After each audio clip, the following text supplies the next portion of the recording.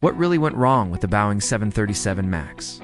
It was supposed to be Boeing's most advanced 737 ever, but instead, it led to 2 deadly crashes and a global grounding that shook the aviation industry.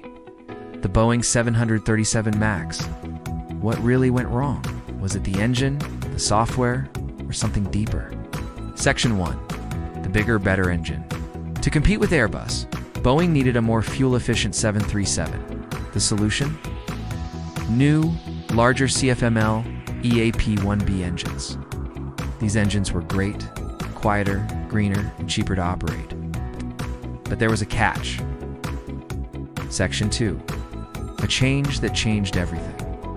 Because they were bigger, these engines had to be mounted higher and farther forward on the wing. This changed how the plane handled in flight, especially at high angles of attack, or when the nose is pitched up.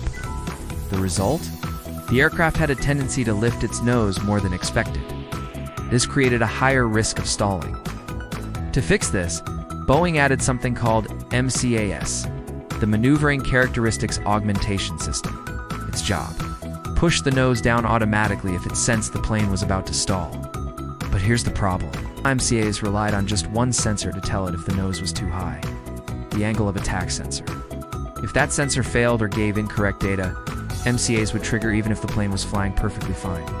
That's exactly what happened on Lion Air Flight 610 and Ethiopian Airlines Flight 302. Section 3. The crashes. In both crashes, MCAS repeatedly forced the nose down, while the pilots struggled to pull it back up. They weren't even told MCAS existed.